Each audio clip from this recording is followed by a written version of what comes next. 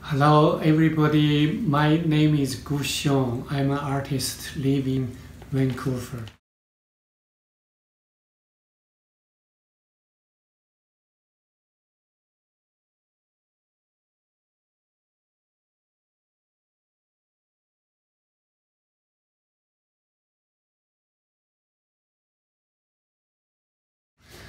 I just had a solo exhibition at the Touchstones Nelson Museum of Art and History last summer. It's called The Unknown Remains. So this exhibition was about immigration and labor issues. It included three parts. The first part is about Chinese immigrants in Nelson through 1850s up to now. Then the second part will be my family migration histories from 1990s up to now. And another will be those international migrant workers who work on the farmland across Canada. So those three parts together to form this exhibition. So the Touchstone Nelson Museum of Art and Design, they published a catalog on my exhibition. So today I just received it, and now I'm going to open to show you. Wow, I have a blue card to me. Yeah, well, the red color is related to Chinese traditional color. Red means happiness. But I guess for immigration history, the first is suffering, struggle, then be happy. So wow, this catalog looks very unique because their design is expanding as a traditional Chinese book for long time ago. So I think this design looks great. It up to the current, the design very unique with a contemporary design, but also carrying the Chinese book binding to the current. I think that's wonderful. So as you see, the show called The Unknown Remains. The curator is Irene Fay. She is great. We worked together through last summer and made this exhibition. So this is inside. There are several articles wrote by Irene, and also Astrid, who's the director, and also the independent director and writer, Angel Hunter from Ontario. So wow, it's very beautiful. This I just followed the design book. This catalog, the first image is on strike, called on strike, which is my drawing, large drawing, chalk drawing, is 8.5 feet wide by 5.5 feet wide by 8 feet high. So it is a life-size photo drawing. So this drawing record my strike in 1992 when I was working at the UBC cafeteria as a busboy, because we went on strike to increase our salaries for 2 weeks. Finally, we did win, but we lost the 2 weeks salary. So from that, I learned, freedom, we have to pay for that. Cannot be someone give to you, is not possible. Yeah, wow, it's very great.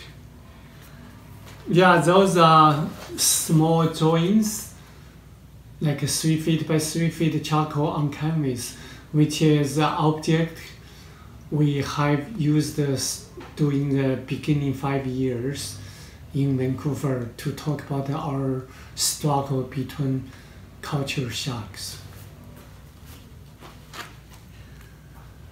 And but from now on, this is a page. It is about Chinese immigrants in Nelson. Yeah, it talk about their struggles, their contributions to Nelson area. I have chosen a lot of photographs from museum archives, related to Chinese immigrants, from newspapers, old photographs, to talk about a journey is hard, a journey is long. So many turns. Now where am I to speak out for those Chinese immigrants from Nelson?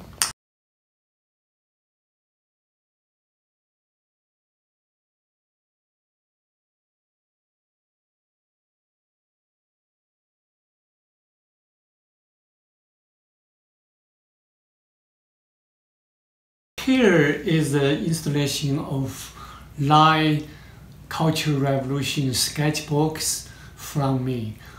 When I was like 19, 20 years old, I was sent to the countryside in China, in Sichuan province, work as a labor, but not knowing our future.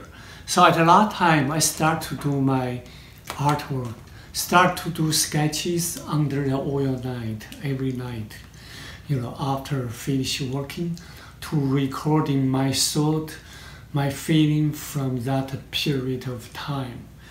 Now it's become very unique documentary artworks for Cultural Revolution, because that time people know Cultural Revolution only about through the posters, but a lot from personal sketches for 4 years.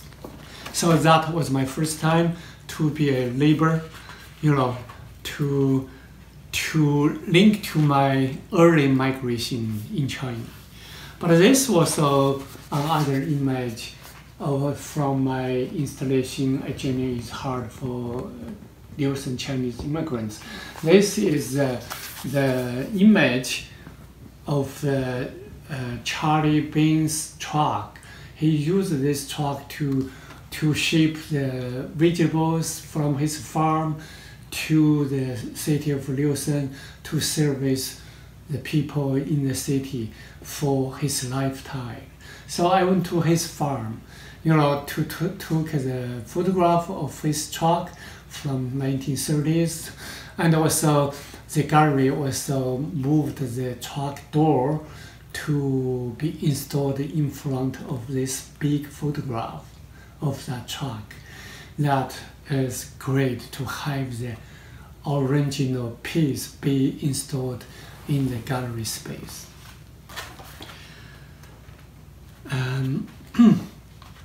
So this page, which is talk about the international migrant workers working in Canada from west coast to east, work on the farmland, to work in the fruit field, to work in the greenhouse, or to work at the blueberry farmland. We are very famous here. So that is something which is new to Canada. So right now there are over 300,000 international migrant workers work in Canada every year, because our farm need them to work there. Without them, the farm cannot be survived. So, but those products, whatever they have made, which is a lot recognized by our society, because on their box, on their production box, there a label said made in Canada, made in Ontario, made in BC. So their contributions to our societies, it is be erased. Yeah, so those books, but also to link to the history, you know, like this photograph from Nelson archive, you know, it's quite interesting to catch up my eye. A Chinese houseboy to hold a little boy, you know, at the time around the 1870, 75. This boy was from China, but without speaking English, he could only work in the house to make living, to survive, even though people has no idea what his name was about.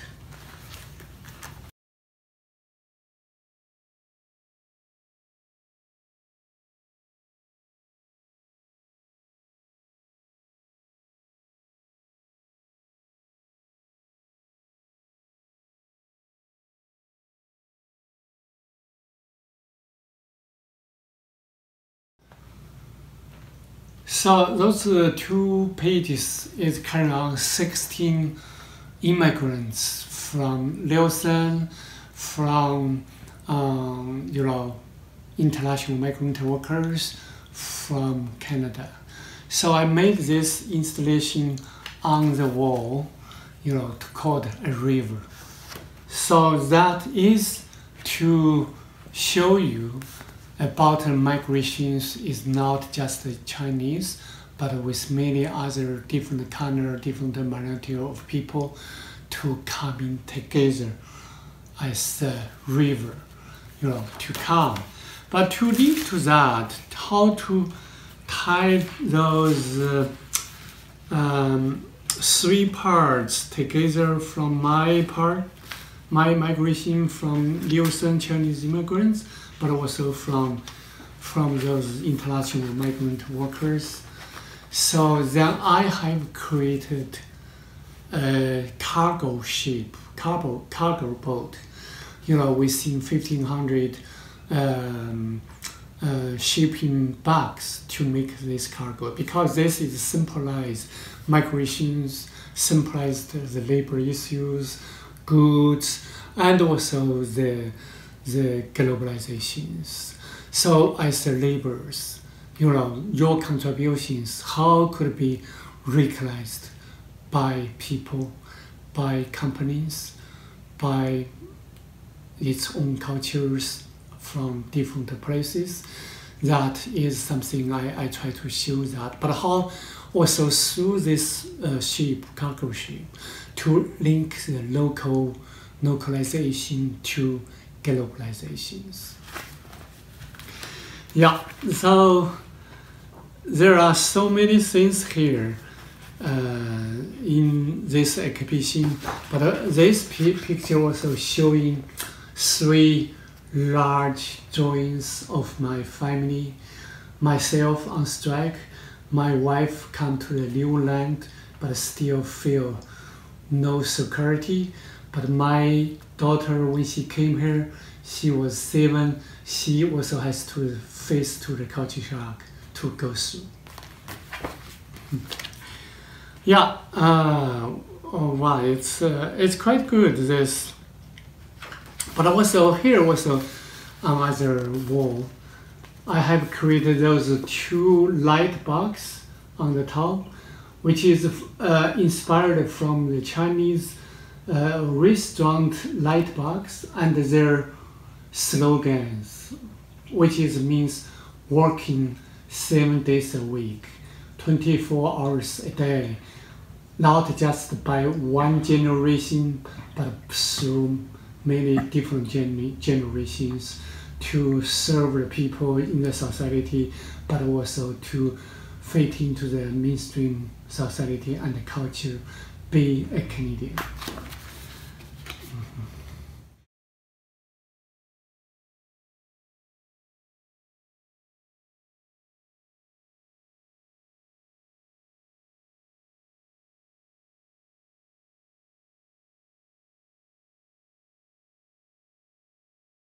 I think probably that's very important to mention those. But here I also have to show you one photograph I've taken, which is from the Nelson archive. You know, this is a ginger jar. Ginger jar is from China. You know, the food is part of the culture. For Chinese people, we came here through generations, but we love gingers, we love garlic. Never changes from one generation to another. So that is interesting, which is a very good sample of traditional Chinese culture be kept to today. Yeah, so I hope everybody could see this catalog, because during the pandemic time, there won't be a book launch in the real time, but we will do it on time through the virtual space to introduce this exhibition, but and also this catalog. I hope everyone will enjoy this. And I especially would like to say thanks to Irene Fay, the curator, and Andrew Hunter, who's the writer, write beautiful articles for this exhibition, and also us tried to make this exhibition be possible in Nelson. Thank you, everyone.